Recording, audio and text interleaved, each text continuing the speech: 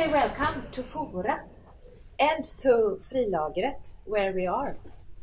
As you know, my name is Maria and I'm the project and process manager at TILLT and running this Fora project.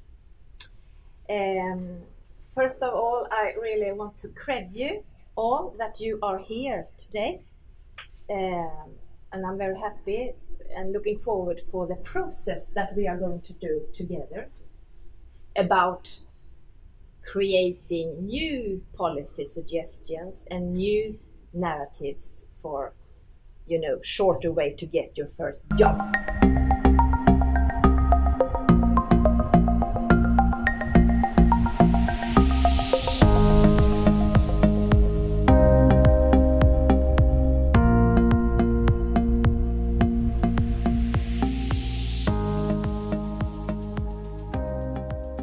I see the participant group is a very diverse group, and I see a lot of different kind of experiences related to the integration process here in Sweden, and they are very expressive and engaged to share their views about different difficulties and possibilities on the Swedish labour market, but also in Swedish society as a whole. And we can learn a lot from this group. Because they could also be considered to some extent as successful cases. So the most of them, they have jobs, and many of them, they're also working within labour market sectors that they are educated for as well. So that could also be regarded as a success.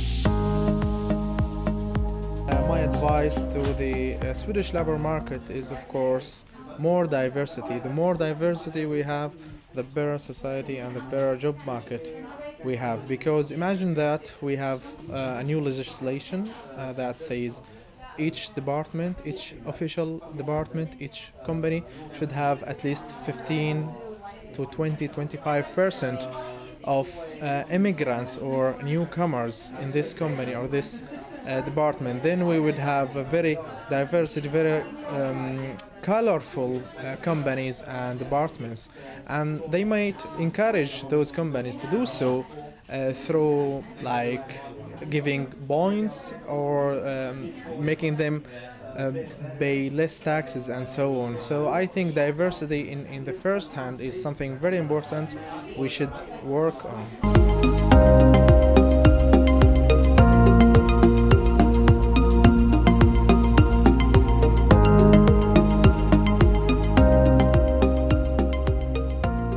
What I would really want for the labour market to do is to have a more positive approach to different kinds of experiences and competencies, to appreciate and value diversity in the workplace, to recognize and acknowledge other types of experiences, education, and the resources that different people put into the organizations.